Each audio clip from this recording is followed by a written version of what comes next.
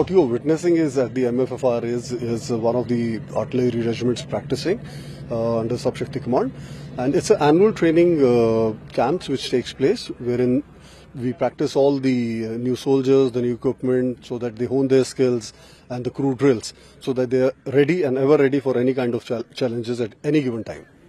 And sir, what makes this K-9 Vajra different from other artillery? It's a new equipment, as you all know. It's a beautiful equipment, and as you see, it's a tracked vehicle, and which has got enhanced mobility. So it helps to come and deploy faster. It helps to move in the desert terrain along with the tanks. So it's definitely enhances our fighting capabilities in all terrains.